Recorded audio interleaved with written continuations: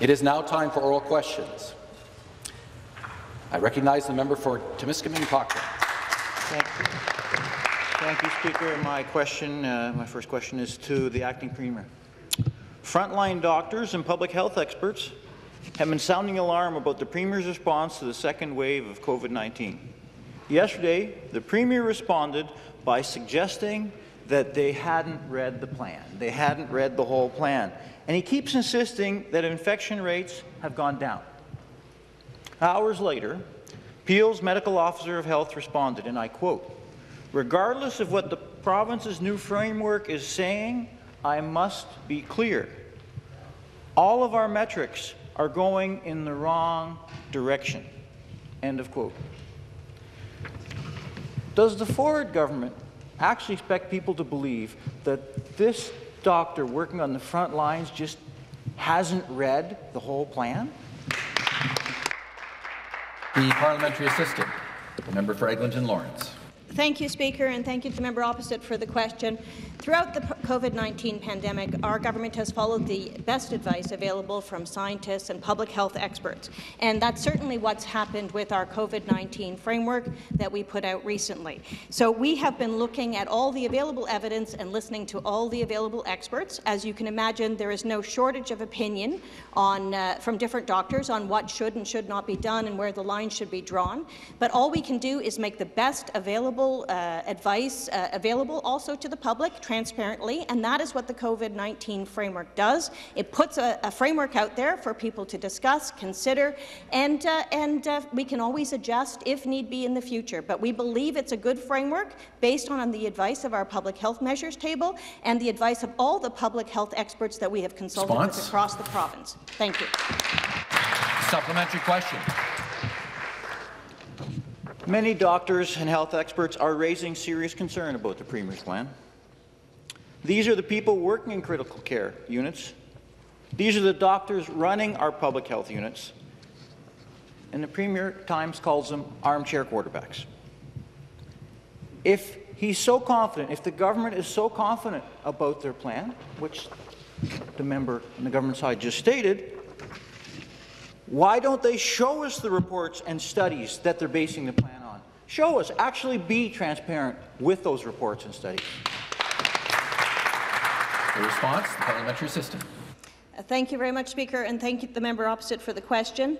Our government has been very transparent all the way along. Throughout the COVID-19 pandemic, we have had daily briefings with the public, with media available and ready to ask questions. We've been here in the House answering questions, and frankly, we've been producing the public health experts who give the government advice, the Chief Medical Officer of Health, the Associate Chief Medical Officer of Health, for a while every day, and now 2 days a week for questions. We have been extremely public and transparent, and recently we have just released this COVID-19 framework, which transparently sets out the kinds of indicators and things that the Public Health Measures Table looks at and advises the Chief Medical Officer of Health about, and that is where the government does get its advice. So I believe the public has a great deal of information. We've also put out a dashboard recently on our COVID-19 website, which has been updated and is easy to use and access, available for anyone to look at any time.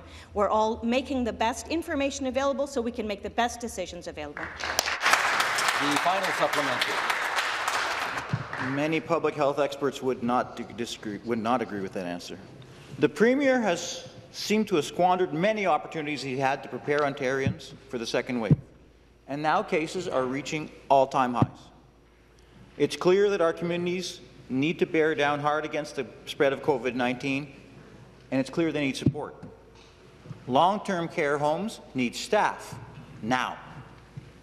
Testing and contact tracing needs boosting now. And businesses in hard-hit communities need direct financial supports now. Instead of adding more chaos and confusion, will the Premier finally deliver what the province needs to weather the second wave now? Again, the parliamentary assistant to reply. Thank you, Speaker. Our government is committed to using every resource possible to protect the health and well-being of all Ontarians, and that's why we unveiled this fall our comprehensive $2.8 billion Keeping Ontarians Safe, Preparing for Future Waves of COVID-19 plan. And that plan looks to build upon current measures in place and introduce new and innovative policies to ensure that our province is prepared to respond to several scenarios. And the plan includes helping prevent illness and protecting communities by identifying 6 key areas, including maintaining strong public health measures, implementing the largest flu immunization vaccine campaign in Ontario's history, quickly identifying outbreaks, accelerating efforts to clear health backlogs, preparing for surges of COVID-19, and recruiting, retaining, training, and supporting our healthcare workers. This is a great plan. It's led to unprecedented levels of testing. Up to 50,000 tests we're able to do now, and nothing really will stop this government from putting every resource to protecting the health and safety of all Ontarians. Thank you. The next question. Again, the member for Timiskaming Cochrane. This next question is also to the Acting Premier. The government wants to rush through its bill that is going to let long-term care home operators off the hook for legal liability. After 2,000 seniors lost their lives in long-term care, the government set up hearings for the bill. But instead of doing all they can in a pandemic to make sure that everyone who wants to participate can, they are doing the exact opposite. The government, and this is hard to believe, the government scheduled hearings in a room without webcast ability. In other words, no one was able to watch the proceedings. Why is the government suppressing the hearings instead of ensuring that the public, who is very interested, can actually see debate? Thank you. The Government House Leader.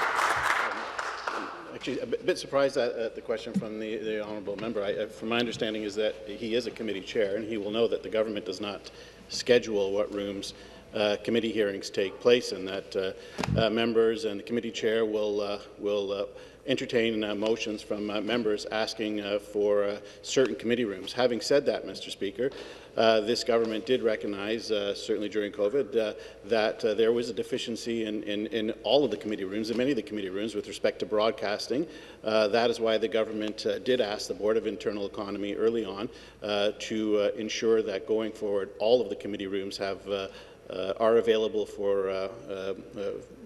to be televised, Mr. Speaker. It's a step that is long overdue, and I appreciate the fact that this government is ensuring that all Ontarians going forward will have access to all of the committee rooms. It's something that should have been done many years ago, Mr. Speaker, and I look forward to that being done very soon. Thank you. And a supplementary question. Speaker, for the safety of Ontarians, this building is closed to the public. We appreciate that. That's exactly why a bill with this much interest should have had public hearings available to watch online or on TV. The government knows there's an interest. 58 individuals signed up at short notice to speak to the bill, but only 15 were allowed. And not surprisingly, the government did not prioritize a single family who lost loved ones in long-term care.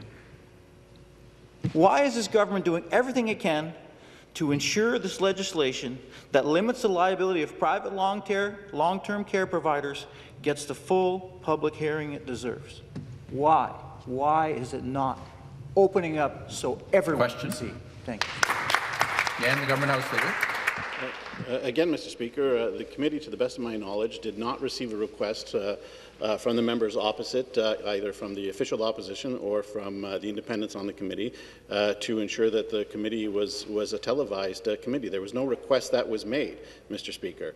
At the same time, with respect to who presented in front of committee, the same process was used as has been used for all committees. Members of the opposition have an opportunity to select the members that they want to appear before the committee, to highlight the ones that they feel are important. The government did not make a decision on that. The government did not step in to stop people from presenting. My understanding, Mr. Speaker, is that I believe it was the member for Orleans, if I'm not mistaken, that was filibustering the committee, which resulted in fewer members appearing before the committee, Mr. Speaker. But at no time did this government have any decision to play in whether the committee was televised or who would appear in front of the committee, Mr. Speaker. I would suggest to the member opposite, who is a committee chair, that in future, if he wants a room change or a televised committee hearing, that he make that request.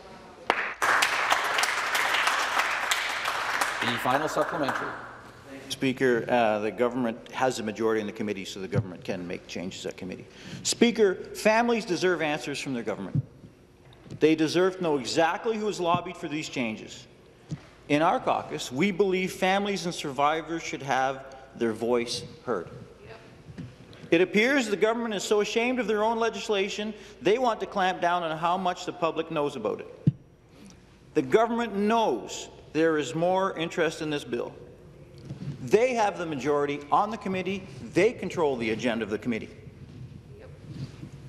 But in the end, the government members, will the government do the right thing and open up more time in committee in a webcast room for the public to share their views on the legislation, so all the people who applied to be heard can be heard? Thank you, Speaker. Government House Leader. Again, Mr. Speaker, my understanding is that this bill has been dealt with respect through an order of this House, which all members had an opportunity to vote on. It is also my understanding, and if the member has information to the opposite, that no motion or request was made of the committee to transfer the room from where the hearings were held into a room where that could be televised. If the member opposite has that request, I would certainly like to look at it, but I have certainly not seen any request.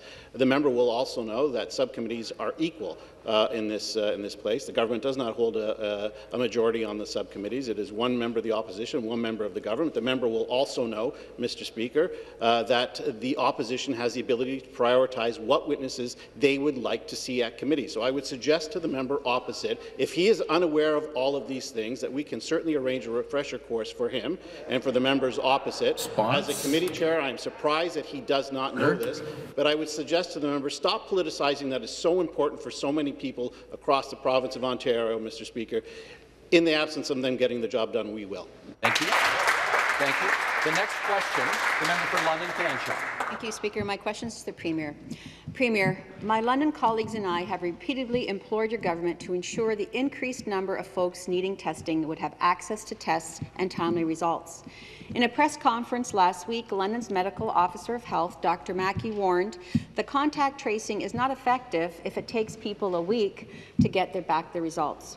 And yet, testing backlogs persist in London. Yesterday, just over 28,000 results were posted, while 33 are still waiting to be processed. And that's a far cry from the 50,000 tests per day your government promised Ontarians. Meanwhile, parents and kids are left in limbo, wondering if it's safe to go back to work and back to school. Small businesses are forced to work short-staffed, and long-term care residents are separated from their essential caregiver. Will this government take immediate action to address the backlogs in London? The member for Eglinton Lawrence and parliamentary assistant. Thank you, Speaker. Our government recognizes how important testing is in defeating COVID-19, and we've made it clear that testing is a priority. The sooner we can identify the cases, the sooner we can stop the spread of the virus. And it's important for the member opposite to remember that testing is demand-driven. And I also want to be clear that any person who needs a test, according to the guidelines, will receive a test. And right now you can book them immediately. And 80% of results are being reported within 24 to 48 hours across the province. And while there are always tests in progress, the situation is now stabilized, and I can assure you there is no backlog. It takes time for the test to be taken, time for the test to be transported, time for the lab to run the test. So there's always going to be tests in the pipeline, and unless it exceeds our capacity, which is now about 50,000 tests, it is not a backlog. Those are tests we will process the next day, and the results will be available within the 24 to 48-hour period. Thank you. Supplementary question. Speaker, Leora is essential caregiver to her mom, who's 101 years old in long-term care. So time is very important to them, to her and her mother. She wrote me, and quote, This is what she said. This past Wednesday, I went for my regular 2-week testing. It is now 5, going on 6 days since I was tested with no results. I cannot see my mother without results. Just advising the home that I was tested is not enough. The system is broken. The effect on our elderly is appalling. While my mother's physical needs are very well attended to, the staff does not have the time to attend to her emotional needs. They are doing their best, but they need family to help. Safety is first and foremost for her and others in the home, but without improved response time for providing results, precious time is being lost." End quote. Will this government commit to provincial, local public health units the resources and supports they need so essential caregivers aren't forced to waste precious time waiting for results? Parliamentary assistant to reply. Thank you, Speaker. Our government is committed to ensuring that Ontarians can continue to get tested and receive their results in a timely manner. And that's why our government is investing over $1 billion to expand the capacity of our provincial lab network so that more tests can be processed and ensure that the labs have the resources they need to meet our provincial testing targets. And they have. And this investment will include hiring more staff, more lab staff, more professional staff, improving data quality through digitizing requisition forms and other automated features. And I would also like to remind the member opposite that Ontario Health has made it clear that long-term care homes and other congregate care settings have priority at provincial labs, especially those in outbreak scenarios. It's also critical that we remember that this province has completed over 5 million tests. That's a third of our population. Our government will continue to work with our sector partners around the province to make sure that testing turnaround times continue to improve, so that Ontarians do not experience any untimely delays in receiving their test results. Thank you very much. The next question, the member for Oakville. Thank you, Mr. Speaker. And my question is to the Minister of Long-Term Care. We know that wait lists for long-term care have grown significantly over the last decade and a half, and that was prior to the COVID-19 pandemic. The minister has spoken frequently in the House about the ongoing work being done to repair and rebuild our long-term care system. On Tuesday, you announced that the government is selling surplus land to build 3 new long-term care homes, accounting for almost 900 new beds. Wow. Given the urgent need to add new capacity to provide the tens of thousands of people on the long-term care wait list with the care that they need, can the minister please explain to this House what our government is doing to build new long-term care beds and how this announcement will help for the capacity of the people of Oakville? Minister of Long-Term Care. Thank you, Speaker, and thank you to the member from Oakville for his advocacy on this file. Thank you. We are delivering on our commitment to transition our seniors from wait lists to modern long-term care homes, providing a warm and safe environment with the quality of care that they deserve. Developing long-term care homes on surplus government lands will help address barriers often faced by long-term care operators, such as the limited supply of available land, particularly in urban areas. In Oakville, this will mean an additional 512 long-term care beds that will be located at 2165 Dundas Street West. This is just one piece of our government's commitment to building 30,000 new long-term care beds over 10 years. And, Speaker, our government will continue to deliver on that commitment. The supplementary question. Thank you, Speaker. Thank you, Minister. That's great news for the people of Oakville and everyone in Ontario, really. That's phenomenal. Speaker, many citizens of Oakville have written to my office raising their concerns about access to long-term care. I am glad to hear that progress is being made in my community and across the province of Ontario. This is a critical step towards improving the quality of life for people on the wait list and their families. The fact is, the previous Liberal government built only 611 beds between 2011 and 2018, while the over 75 population grew by over 170,000 people. Speaker, this government was elected by the people of Ontario in part because of our plan to address bed capacity in long-term care. So I'm glad to see us building nearly as many in one project, and I'm glad to see one of the projects is in my community. Can the minister please explain what else this government is doing to rapidly address capacity shortages in long-term care? Mr. Long-Term Care. Thank you, Speaker, and thanks again for the question to the member from Oakville. Working together with our sector partners, our government continues to use innovative ideas and modern solutions to pursue an aggressive modernization agenda for long-term care.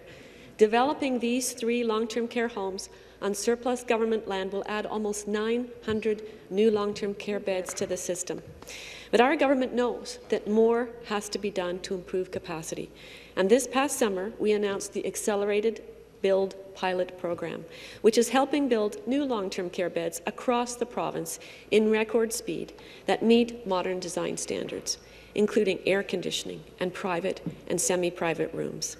Speaker, we have a plan to improve long-term care capacity and staffing that is much needed to coincide, and we will continue to do just that. Thank you. Next question, the member for Beaches East York. Thank you, Speaker. My question is for the Minister of Long-Term Care. Anne Baird, who lives in my riding, hasn't been able to help with her mother's care since the pandemic hit in March. Neither have her sisters.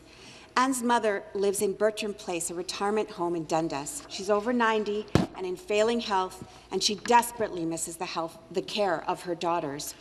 Despite the fact that there has been no COVID at the home and that her daughters qualify as essential caregivers, the home is not allowing her daughters to come into her room.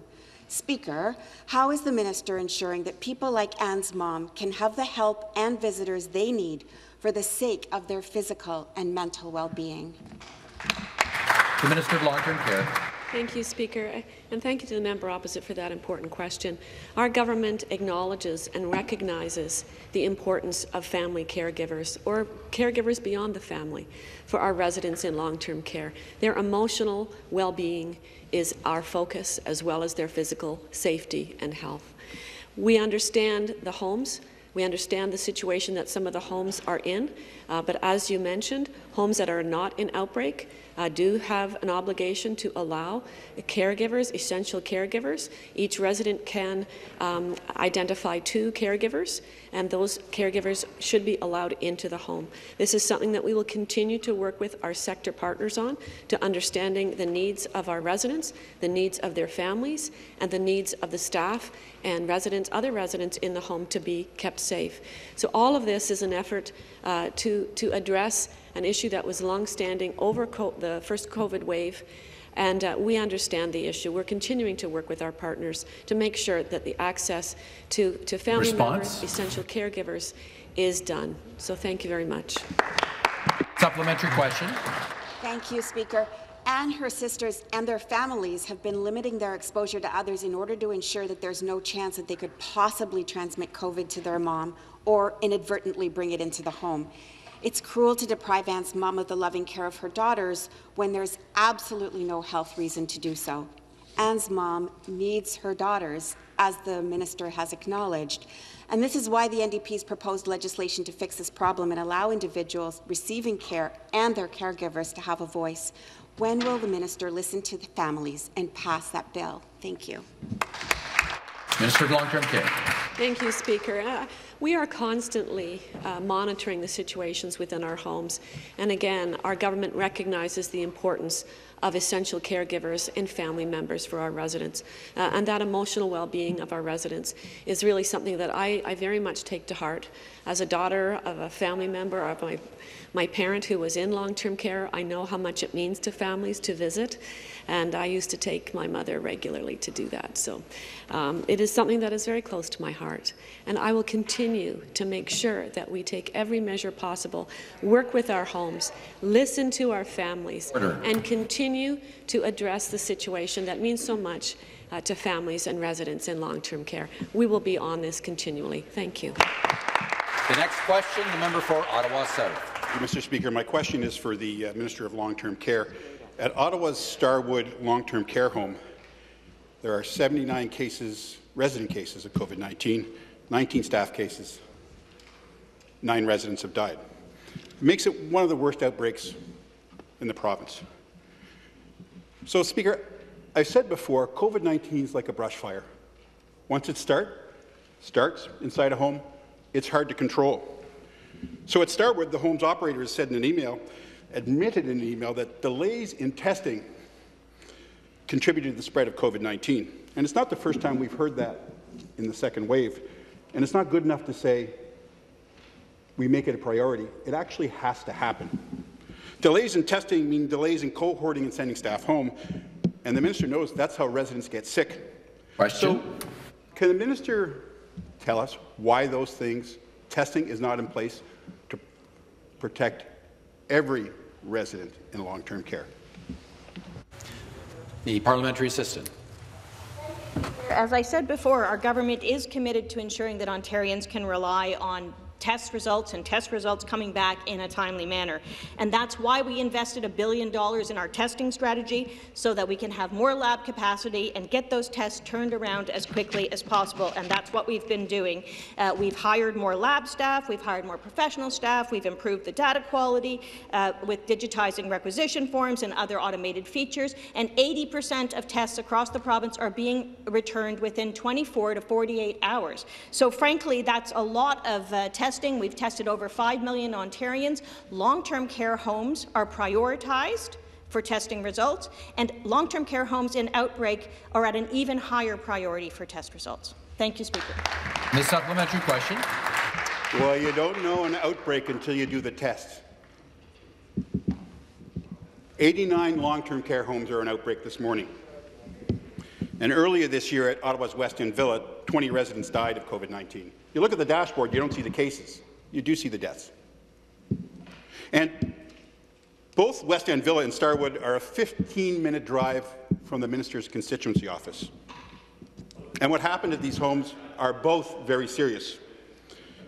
And every day it's really discouraging to hear the minister downplay the number of cases in the legislature on social media as if it was somehow minimized by the minority of homes being in outbreaks.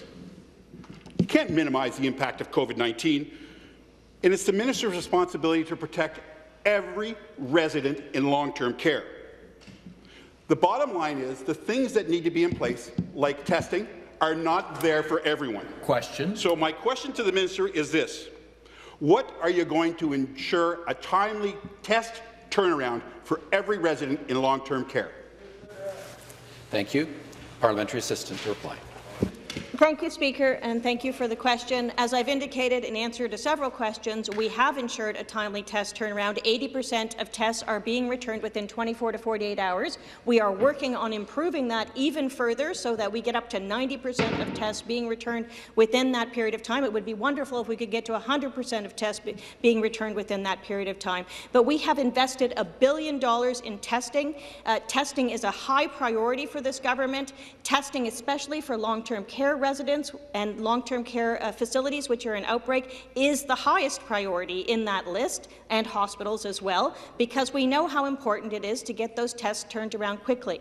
Obviously, we're very concerned with any institution, long-term care home or hospital that is in outbreak, and we want to do our best to make sure that we contain and isolate the cases as best possible to ensure that the health and safety of all of the residents is protected. Thank you. The next question, the member for Barrie Innisfil. Thank you, Speaker. My question is to the Minister of Labour, Training and Skills Development. As you know, he's always building up success in this province, but it's no secret that there is a looming labour shortage in this province, with a third of journey persons in Ontario nearing retirement age, and the average apprentice being at the age of 29 years. The government needs to do more work, it's clear, to bring more people into the trades. And there's hundreds and thousands of jobs that are available across our province that can transform the lives of many people, be they many young people, women, new immigrants. There's an opportunity for all these individuals to support a meaningful, high-paying, successful career. But there often is many barriers, and I wanted to ask the Minister of Labour, Training and Skills Development what he can tell us as to what he's doing to build up success for all those people, no matter their background. Great question. Minister of Labour. Well, thank you very much, and I want to thank the member from Barrie Innisfil for this important question and for really working within our government to get more young people into the trades.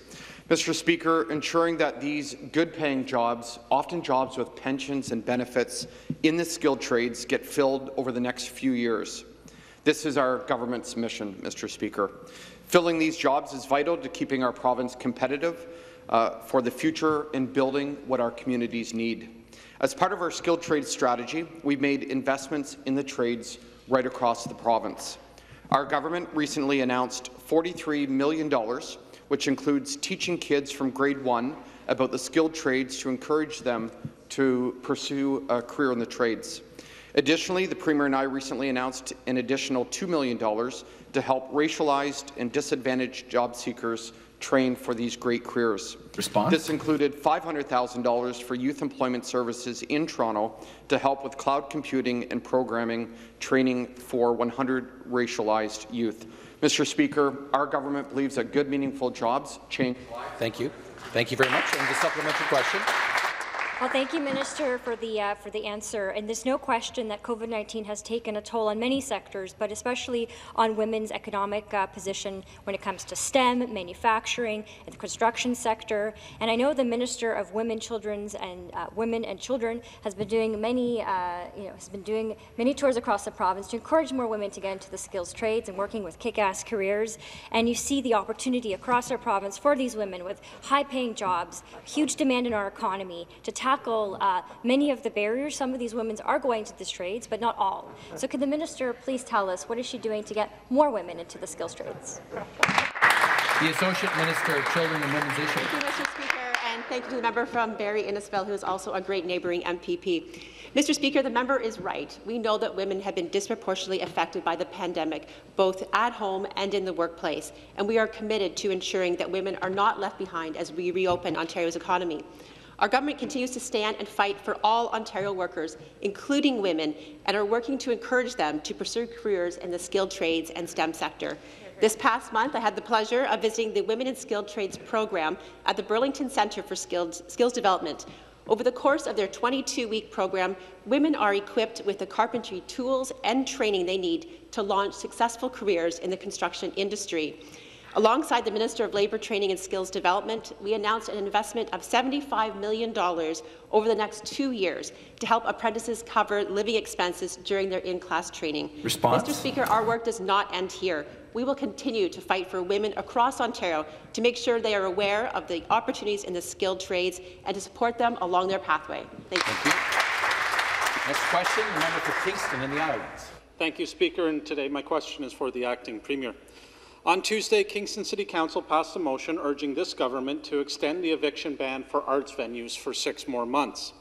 Entrepreneur Wendy Hewitt, owner of our beloved independent cinema, The Screening Room, has seen a 75% drop in attendance since the pandemic began and says they are hemorrhaging thousands and thousands of dollars per month. Like many others, this business could not access this province's commercial rent subsidy. Arts organizations across Ontario desperately need stability and the assurances of support now. If these spaces are forced to close, who are we kidding? They are not going to open again, Speaker.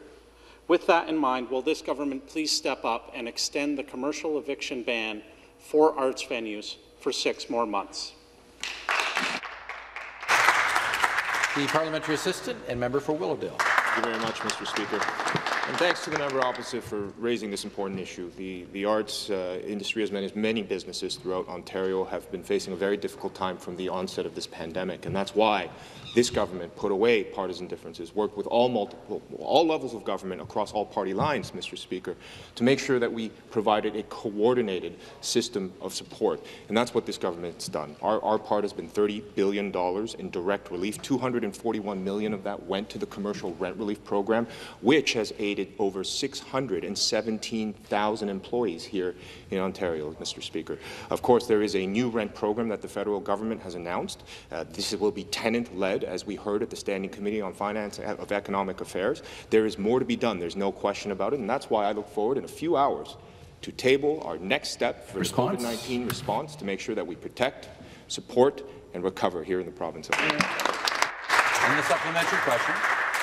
Thank you, Speaker, and respectfully to the member opposite, I was asking for an eviction ban to be extended for 6 months, and I do hope that that is part of the budget this afternoon, because all the programs in the world won't matter if these landlords decide to evict these tenants from those locations. The arts and culture sector makes huge contributions to the economy and the well-being of our communities. And earlier this summer, with the member opposite, the world-renowned Toronto International Film Festival, testified at the Standing Committee on Finance and Economic Affairs and told us how it generates more than $200 million in annual economic activity, creates over 1,000 jobs, and reaches approximately 850 million people worldwide. Arts and culture organizations and individual artists are the soul of our communities. They create spaces of joy and celebration, and with so many struggling with isolation right now, these outlets are especially important in a province where we lack adequate mental health supports. Will the government provide additional funding for immediate and near-term support in recognition of the increased costs experienced by these businesses and organizations? Member for Willowdale. Thank you very much, Mr. Speaker, and again, thank you to the member for his concern for this very important industry, and certainly TIFF, I think, was missed by all members of this House, as well as the valuable sector itself and the jobs it creates and the economic prosperity it brought to Ontario. Speaker, we still must protect and support those businesses. There's no question about that. And our government outlined that support in $30 billion of direct relief. And as I want to remind the member, this is a coordinated approach with our federal partners to make sure that we fill the gaps of the relief they provide. And that's why we've helped with $300 million in our recent announcement to help with additional fixed costs, to help with property taxes, to help with other taxes, and to keep hydro rates low, Speaker. There is absolutely more to be done as we move through the second wave, and that's why our budget will be an opportunity to table our next steps to make sure that we protect the hardworking business in the arts sector, to make sure that we support those businesses, and also look around the corner to make sure that we have a plan for that day of recovery. Thank you. Thank you very much. The next question, the member for Simcoe Grey. Thank you, Speaker. My question is for the Minister of Education. Speaker, the Simcoe-Muskoka Catholic District School Board received approval and funding 2.5 years ago to build a much-needed school in the Treetops subdivision in Alliston. After meeting all the requirements, the board is still waiting for final sign-off. Parents, students, staff, and trustees are beyond frustrated, and COVID-19 has only heightened their exasperation. The pressure to limit overcrowding, reduce the use of portable classrooms, and allow for physical distancing is greater than ever. Will the minister put an end to the delays? Will he review this sorry situation with his department and see that the necessary approval to proceed to tender is finalized? Minister of Education. Thank you very much, Mr. Speaker, and thank you to the member opposite for his question. The project noted, as I understand, the board had submitted a request for approval to proceed to tender in August of 2020. We have reviewed it. They've also come forth with a request to increase the project budget cost. We are reviewing the matter since August. I appreciate very much the community pressures in Alliston, a growing community in your riding. And I'll work with the Deputy Minister's office to make sure that the board gets an answer as soon as possible. The supplementary question. Back to the Speaker, and I thank the Minister for that question. Hundreds of students are counting on you to get this project moving forward. The new school will accommodate about just over 430 students, and those students right now are being bused to Beaton. Beaton's almost at capacity now for the number of portables. I think we have 8 portables. We're going to grow to 12 soon, which is the municipal limit at that school. And it is a fast-growing part of the province, as all ministers know. Once the Greenbelt went in, Simcoe County became the fastest-growing region in the province because you have to leap over the Greenbelt and then you buy your house or your apartment or whatever in my riding and in other PC members' ridings. So in Simcoe County and Grey County. So appreciate anything you can do, Minister. Time is of the essence, and I'm sorry it's fallen on your watch. It should have been built years ago. Minister of Education. Thank you, Speaker. And as noted, so the board had come forth with a tender for approval in August. We are reviewing the matter expeditiously, appreciating that families in your community want to see action in a new school. And I think I very much agree that building schools during COVID is important, at least for the medium term, to help relieve the accommodation pressures that are rising across communities, including in Alliston. We just announced with the Premier a $500 million investment in capital. This is actually the second capital investment this calendar year, 2 intakes of over $1 billion, roughly $1 billion to build new schools, to expand schools, and to build over 1,700 net new childcare spaces for working parents. There's clearly more to do, and I look forward to getting to work for the people of Ontario. Thank you. Next question, the member for Markham Thornhill. Thank you, Mr. Speaker. My question to the Minister of Indigenous Affairs. Mr. Speaker, the first week in November each year is a Treaties Recognition Week in Ontario. The people of my riding know the importance of treaties, with Markham being part of the Johnson-Butler purchases. Sometimes it's called the Hunshot Treaty. Mr. Speaker, can the Minister please tell this House what our government is doing to highlight treaties and their significance in Ontario? Thank you. The Parliamentary Assistant, member for Peterborough-Kawartha. Thank you, Mr. Speaker. Treaties Recognition Week is an opportunity to promote awareness and understanding of treaties that form the basis of our relationship between Indigenous and non-Indigenous peoples. Each year, Indigenous elders and knowledge keepers like Doug Williams from my riding share their stories through living library events that are viewed online and in schools across the province. This year, we've expanded our online programming to reach even more Ontarians. Mr. Speaker, recognizing the histories of treaties helps preserve Indigenous culture and traditions as we move forward together on the path of reconciliation. Having the knowledge holders tell these stories provides a much richer experience for other people to learn. Thank you. And the supplementary question. Thank you, Mr. Speaker. Thank you to the Parliamentary Assistant for that answer. I know many of my constituents are participating in the virtual living library event this week. Can the Minister please tell this House what else our government is doing to honour this important week? Thank you. The Parliamentary Assistant. Thank you, Speaker. Our government is grateful to all of the Indigenous leaders and educators who share their stories and perspectives each year for the Living Library program. Additionally, Speaker, Ontarians can access many more resources, including our digital treaties map at ontario.ca/treaties. I'd also like to share with the House that November 8th is National Aboriginal Veterans Day. May we honour the contributions of many First Nations, Métis and Inuit peoples who proudly served this country during the First World War, the Second World War, the Korean War, and every conflict since. Lest we forget the bravery and sacrifice of Indigenous veterans who answered the call and defended this country. Thank you. The next question, the member for London West. Thank you, Speaker. My question is to the Minister of Health. Yesterday, the Minister said, while we have the ability to reach up to 50,000 tests per day, it is demand-driven, so it depends on the number of people that actually show up. Speaker, Londoners are showing up, but they are finding it hard to get tests. Arden Urbano needs a COVID test in order to travel for business. Her local pharmacy has designated just 1 hour per day for people without symptoms to call for an appointment. They must wait for a callback up to 48 hours later before they can book a test, often days out. Last week, she emailed me to express her frustration and described the government's testing strategy as a complete fail. Speaker, why is the minister blaming Ontarians for not getting tested instead of accepting her responsibility to meet testing targets? The Parliamentary Assistant, member for Eglinton Lawrence. Thank you, Speaker, and thank the member opposite for the question. As I've said many times, we recognize the importance of testing and testing turnaround times. We've made it clear that testing is a priority for our government, and we've put $1 billion into enhancing our testing strategy. We have a capacity to do 50,000 tests at this time every day. However, we don't always have 50,000 tests to process every day.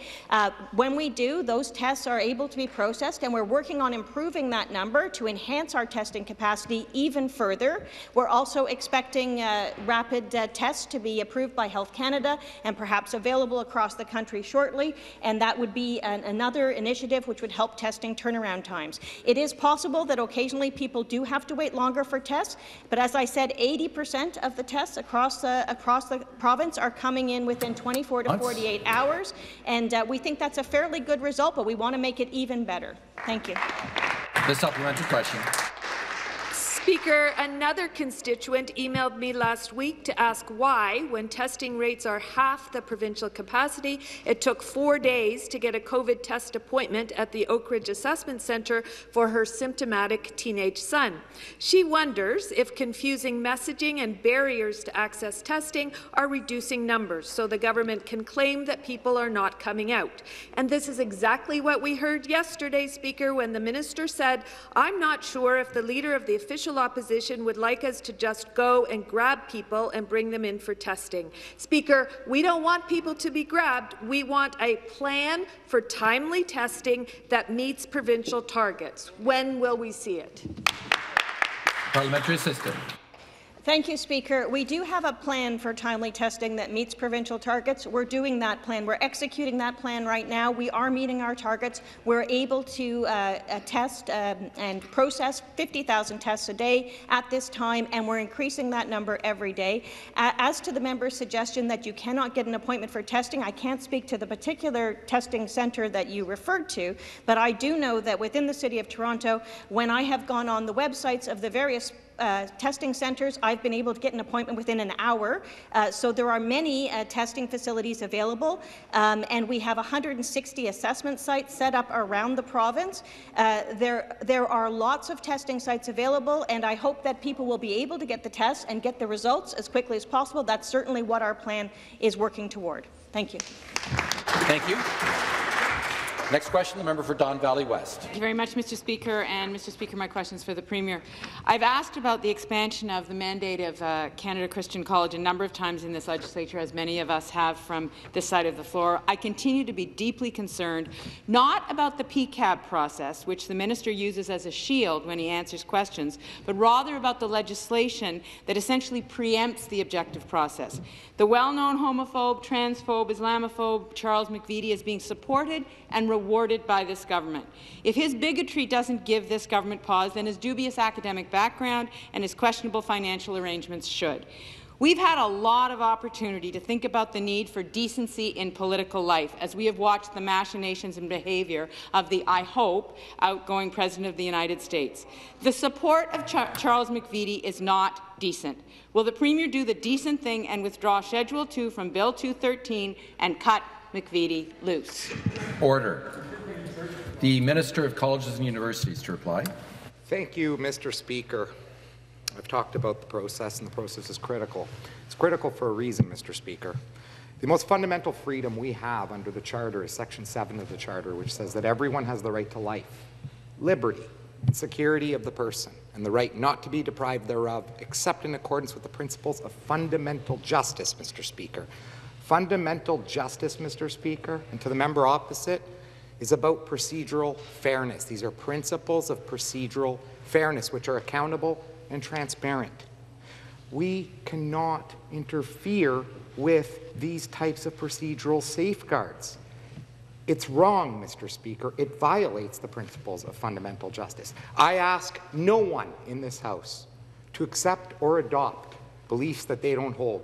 I accept no one to do anything of that nature. I ask that you simply accept the principles of fundamental justice and the principles of fairness.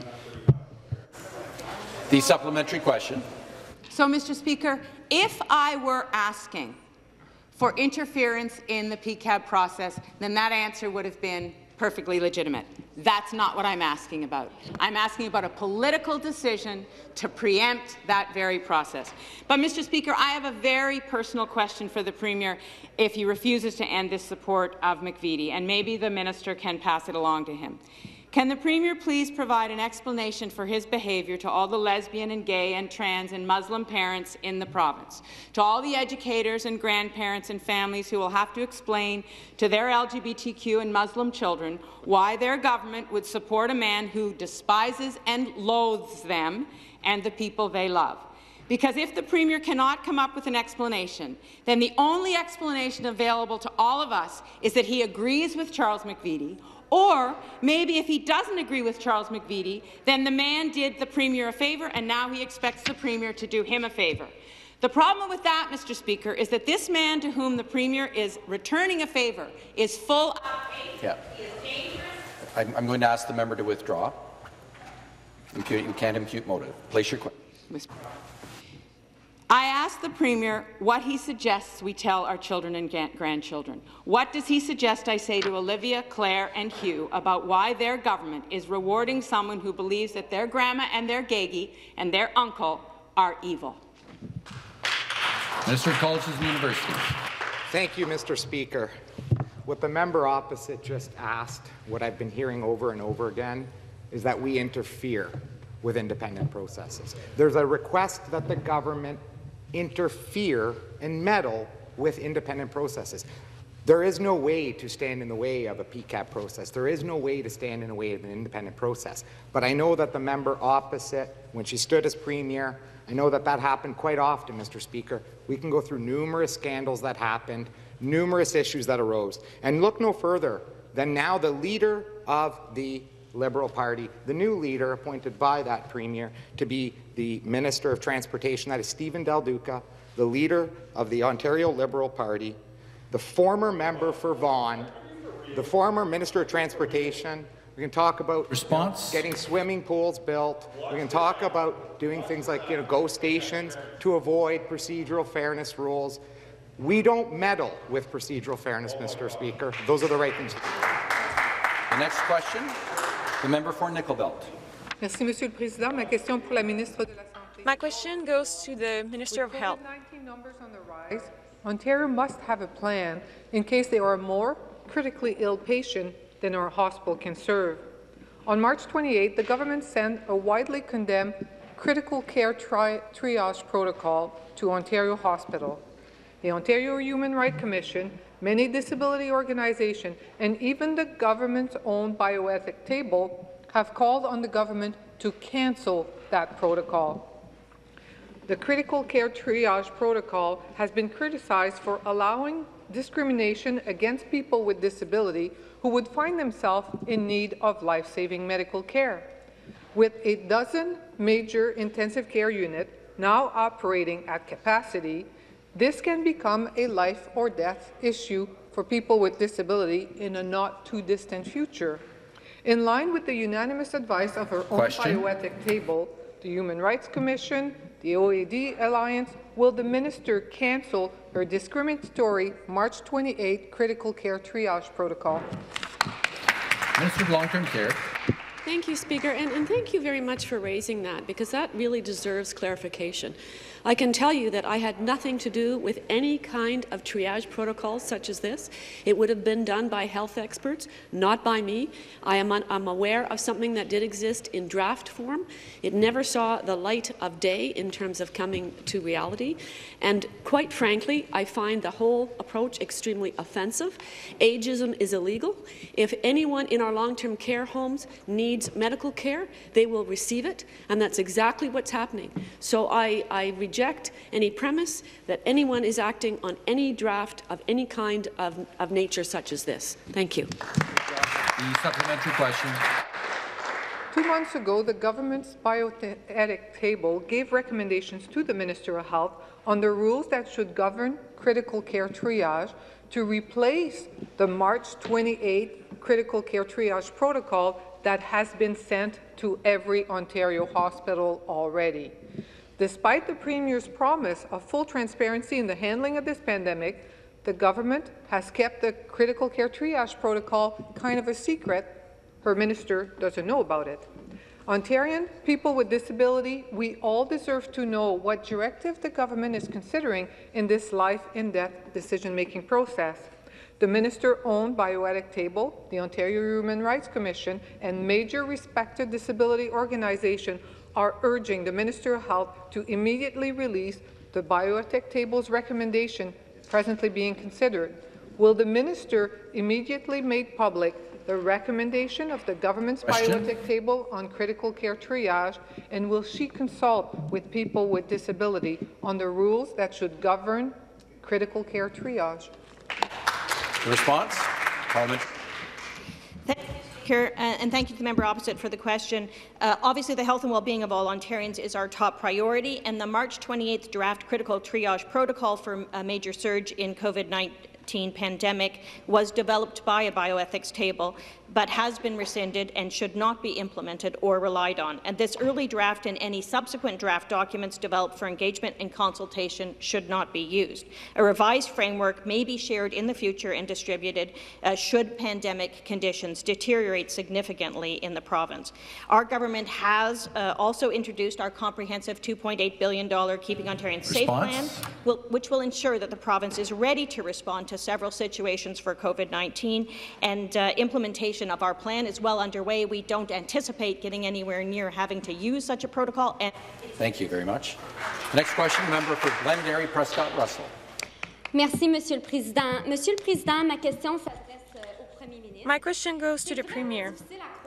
It's hard to believe that the government continues to justify its sneaky measure in Bill 2013, which gives the important power to grant university degrees to a homophobic and Islamophobic man who continues to spread hatred. Mr. McVitie, a great friend of the Premier's, it seems. I've never really heard of this man before. So, let's face it, after hearing him, I could have done it without him.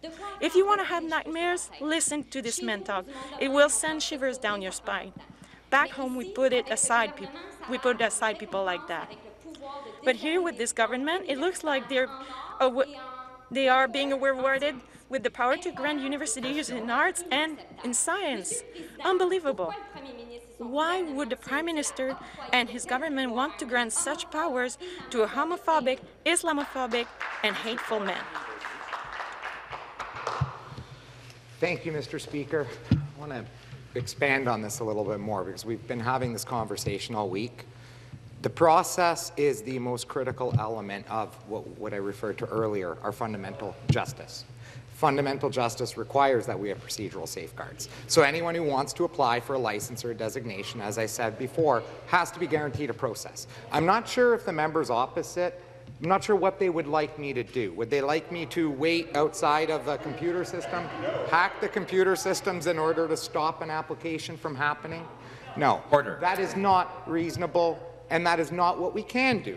There is a process. Now, the fact that we're in this House and we're able to speak about this brings it out into a public domain that is transparent. That is why we're here, Mr. Thank you very much. The supplementary question. Thank you, Mr. Speaker. Mr. Speaker, why can't the government answer the simple question?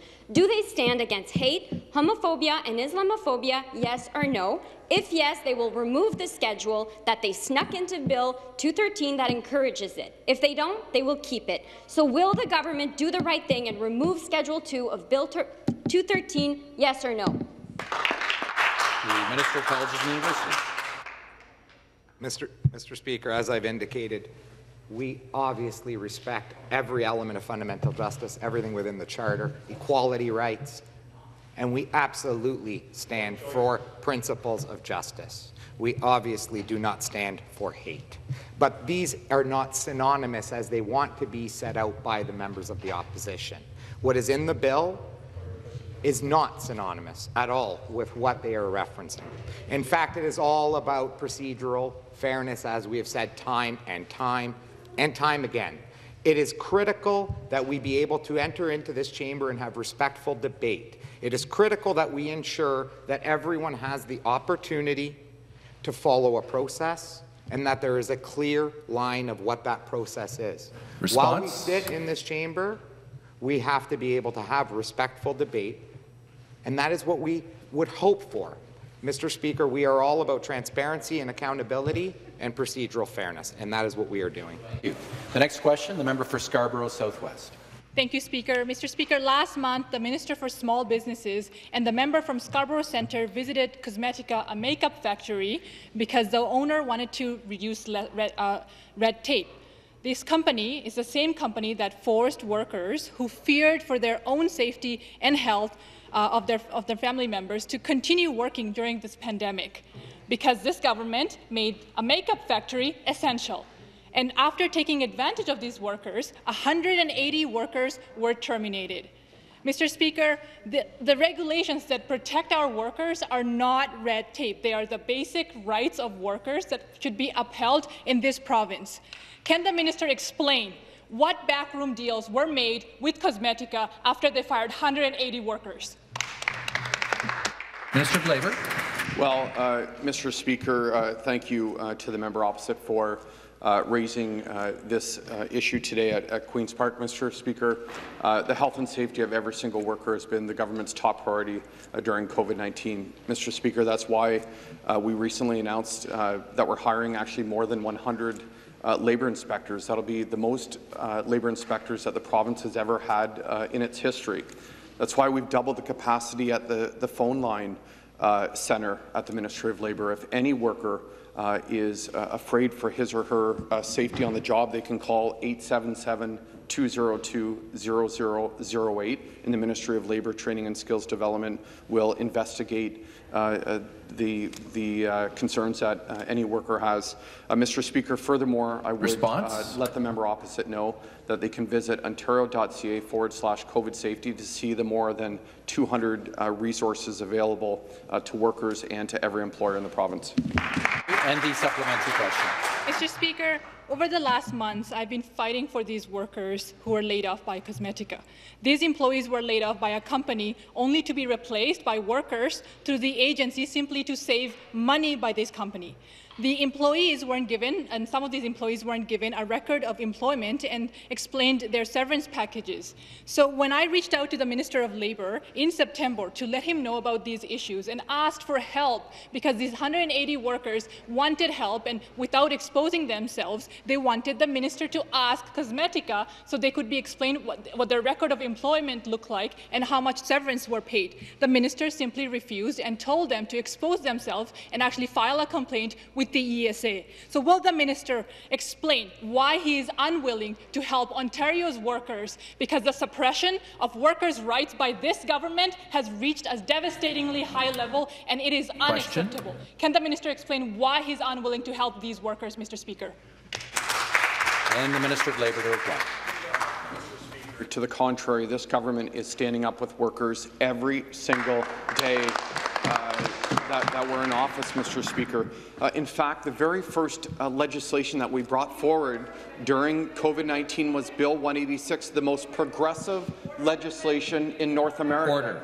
Mr. Speaker, that legislation, that law that was supported by all members in this House, tells any worker if they're in self-isolation, if they're in quarantine, if they have to stay home and look after a loved one, Member for Scarborough they can't Southwest, be fired for that. We expect every single labour law to be followed in this province, and if they're not, Mr. Speaker, there'll be penalties to pay.